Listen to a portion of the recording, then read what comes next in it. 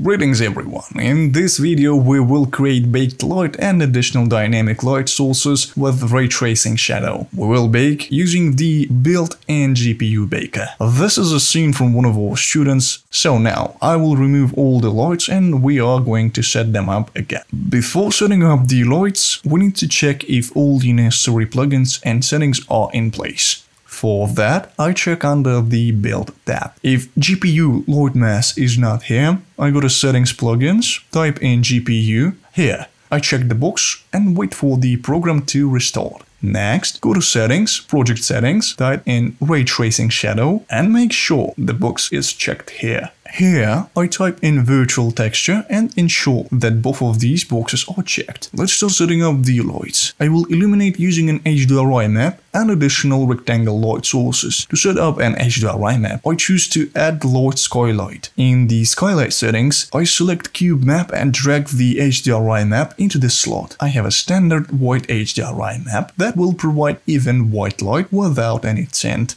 Generally, Skylight is a large sphere, split in half into an upper and lower domes. When we add HDRI, it goes on the upper dome, while the lower one remains black. We can change the color of the lower part of the dome. For this, we go to Advanced and change the color to white. With this, our scene becomes brighter and the ceiling is illuminated. Next, we add a PostProcess. Add Visual Effects, PostProcess Volume. Let's input the following settings. Check Infinite. Next, disable Bloom. Set it to 0 and adjust the exposure. We will select the manual exposure method. Here, we check the box and input a value. To avoid distractions with materials right now, I will switch the mode. I will set lit to light only. Now we have the basic light and we can bake it. But first, we need to make a few adjustments. By default, when adding Skylight, Unreal disables the Lumen Lightning method. It needs to be removed. For this, in the PostProcess, we type global. We select the method and set it to none. Next, we choose our Skylight. We switch into static mode so that the light can be baked, and we choose Ray Tracing Shadow. Here we set it to visible. Now we can observe the lights on the scene. They remained from the previous bake. When I rebake the scene now, they will disappear, and later we will set them up again. Let's bake the light. Go to Build in GPULightmass and click Build Lightning. Here we uncheck the box. After baking, we will adjust the exposure. Let's go to PostProcess, type exposure and produce it. We will leave it a bit darker than it may seem at the first glance. As I mentioned earlier, the main fill light in this video will also be done using additional rectangle light sources. This will give more control over the lighting settings. You will be able to accentuate the necessary areas and achieve beautiful shadows. We go to Add tab, Light, Rectangle Light. Place the rectangle outside the window. What settings are available for rectangle light? Its size, height and width. Light fall of angle. I will move to the side to see better. Well, yes.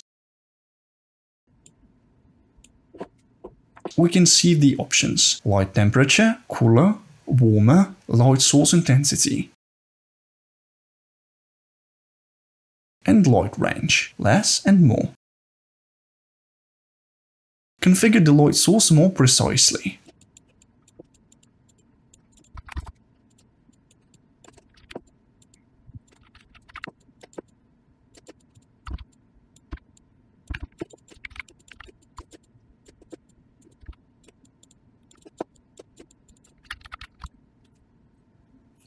I will add another rectangle light to this area.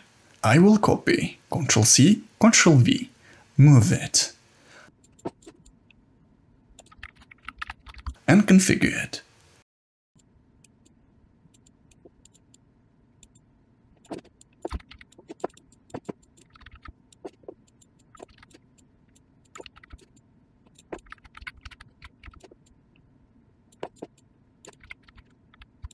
Thus, using the rectangle light, we achieved a beautiful play of light and shadow and got a deeper volume. Next, I want to highlight the corridor.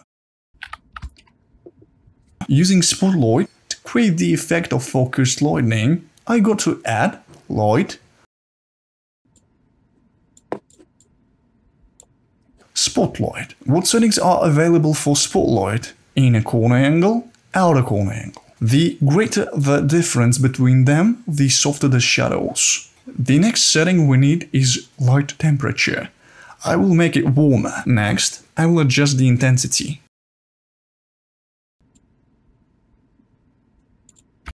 I will set it to around 1 and adjust the light emission range. I copy this light source, Ctrl+C plus Ctrl+V,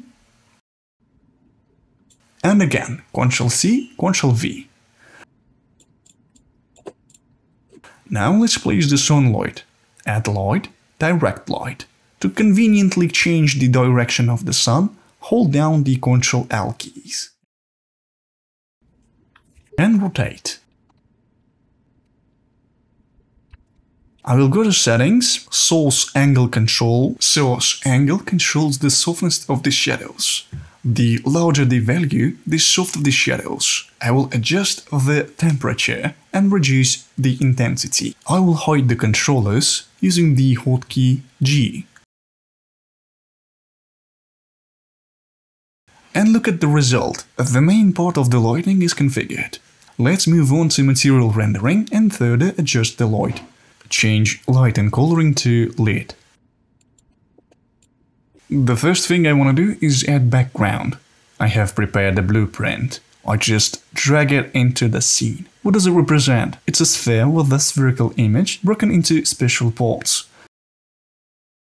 This is what they look like. I will set up the background outside the window. I will adjust brightness, saturation, contrast, and light.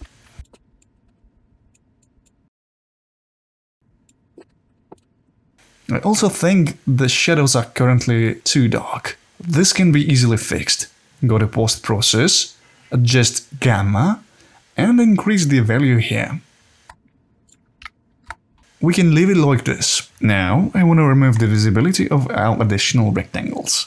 For this, I go to Rectangle and enter Specular and set it to 0. Before we saw how the light source was displayed here. Now this is not happening. We do the same on the second one, Specular, and set it to 0. The rectangle here is shining too brightly into the kitchen. I will adjust this.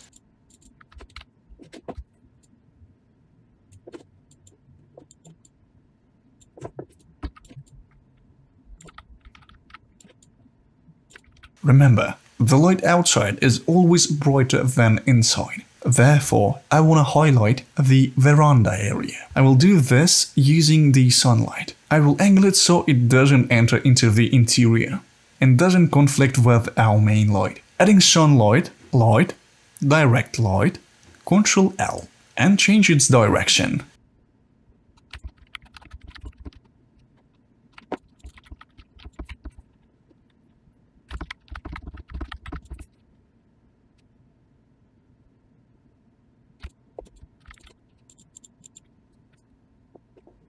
I will slightly reduce its saturation and change the temperature. I will make the shadows softer.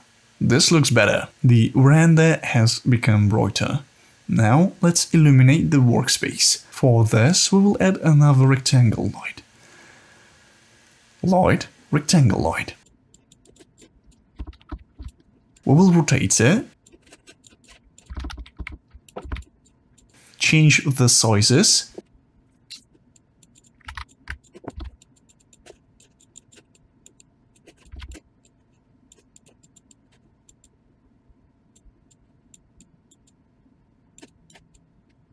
Edit the angle, reduce the intensity. The intensity here should be very low, because it's currently daytime and the backlight is not very visible.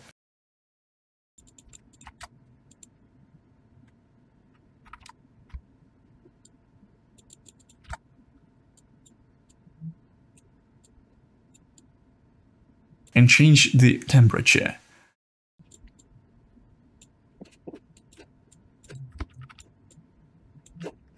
I would further reduce the intensity.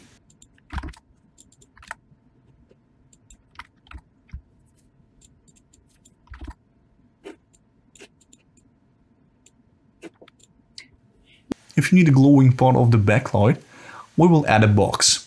and assign a self-illuminating material to it. For this, we go to Add Menu, Shapes, Cube, change the box size using the scale. To avoid any collisions, the box size should be slightly larger than required. In other words, let it intrude into the geometry. This is not a problem, on the contrary, it's beneficial in this case. Next, assign the self-illuminating material. It looks like this, a standard material. Color is connected, emissive slot, and here this value controls the glow intensity.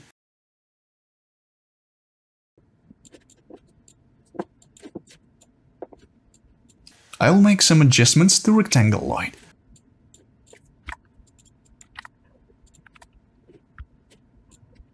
I can notice that there is noise from the rectangle light. To eliminate it, I go to rectangle light, show ray tracing, and here in a simpler picture, I increase the value. The noise disappears. Next, we may notice that our light sources have appeared with such crosses. This occurs because they are in station mode. We need to set them to movable or static. If we set static, then this light source will be baked. If movable, it will not be baked. We will make it so that they do not bake, so we can adjust them at any moment. I will switch all the light sources to movable. The crosses disappear. I will check to ensure that the other rectangle lights are also set to movable. Our skylight is in static, and spotlight is also in movable. We just need to set up the light from the floor lamp. We just need to apply a self-illuminating material to the inner part of the bulb. We select this part and apply the self-illuminating material. Be sure to check the box here. Use emissive for static light. Now it's necessary to bake the scene. The baking is complete. Let's look at the result. This concludes the lighting setup. I have done several renders. Let's take a look at them. Well guys, that is it for today. Please like and subscribe our channel. Write down any comments, any questions. Our team will be really glad to answer them. We'll see you next time.